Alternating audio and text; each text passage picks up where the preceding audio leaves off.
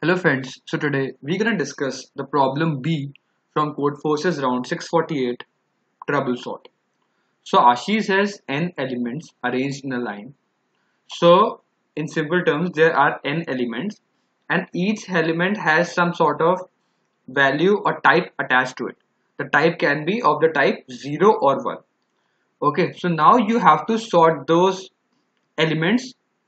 So the first value indicates its value, original value, and the second value of that number denotes its type.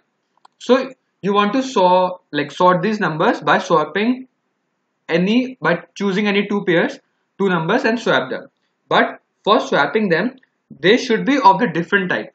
So you can only swap like a 0 type element with a 1 type element or a 1 type element with a 0 type element, not 0 with 0.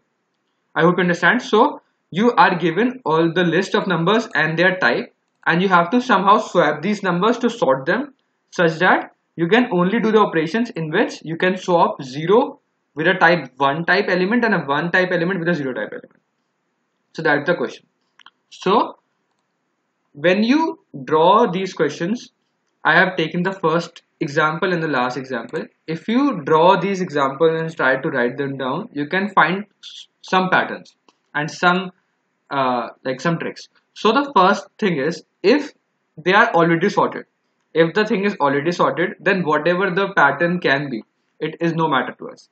So because it is already sorted, we are not caring about the pattern. So yes, we can do this.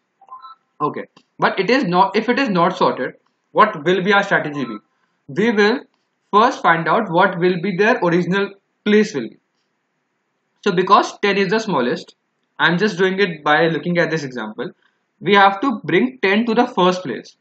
Okay, so what we can do here is actually, because this wants to come to this place and the parity of or the type of both of these numbers is different, we can just directly swap them. Okay, so this will become this and this will become this.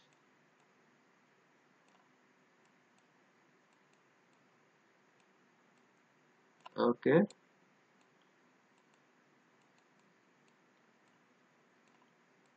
cool. Now what is the second thing? The second place can be achieved because it is in the second place, it's good. Now this want to come at this place, and because the parity is different, we can directly swap them and it will come to the end and it is good. But if there is an example such that I can tell you one example also. 70, 48, and then it will be 1, 0, 1. Let's look at this example. Now, because the first place want to be 8, so we want to swap this and this, but this can't be swapped because both of them have the same parity. So now what we can do here is, our main thing can be, if I make somehow this 0, then I can swap this and this. So how can I make this 0? I have to find one other element in the whole array which is 0, such that I can swap this with this element, and this element will become 0, such that if I swap first these two elements, because we can do any types of swap, there is no restriction on swaps. So we will first do this swap, and then we can easily swap these two elements and bring our element to the front. So it will bring to the front, and then it will be 70, it will be 1, 40 and 0. And now this has to come at this position. So because the parity is different, we can easily swap them. So what we have seen here is, if we want to swap any one, we have to, and because if the parity of both the elements are same, then we have to find at least one 0. Because there can be a situation in which we want to swap things and the parity of both of them can be same, and so thus we want to find a 1 0 anywhere in the array such that we can swap this with this first and then we can swap the whole thing. And same applies for the fun. So the thing is, there are two observations which I have seen. The first observation is, if everything is sorted, it's cool.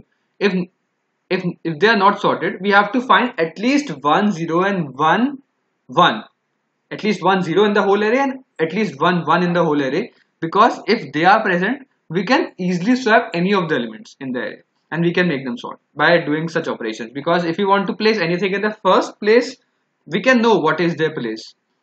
We can sort them. We don't want to print the solution, we have to print just yes or no. So we will know that if we want to place anything at its original place, if the parity of that element and the original place element is different, we can easily swap.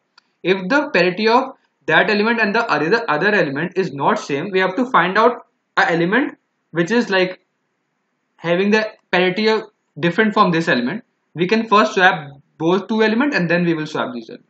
So I hope you understand the logic. So that's the whole thing. We will take the input of n, we will make a vector, we will take the input of the first values and second value, we will make a flag value to check whether this is actually sorted or not. So we will iterate over from 0 till n minus 1. We will check whether the second element is greater than the first element. If it is okay, then nothing to do. Else we will make our flag equal to 0 and break out of this loop. If this condition is met, it means that this is not sorted. If it is sorted, then this flag will turn out to be 1. So if it's 1, we will just print yes and we don't have to go through the whole process. Else, we will iterate over the whole this in vector which we have taken input, and we will check whether the second value which stores the 0 or 1 type value, if what is the count of 0 and 1, we will count the value of 0 and 1. Okay, so if both of them should be greater than or equal to 1, at least both of them should be present if they are not sorted. So if 1 is there and 0 is there, both are present, we will print yes, else print no. So I hope you understand the logic as well as the code. If you still have any doubts, please mention down. Thank you for watching this video. I'll see you in the next one. Keep coding. Bye.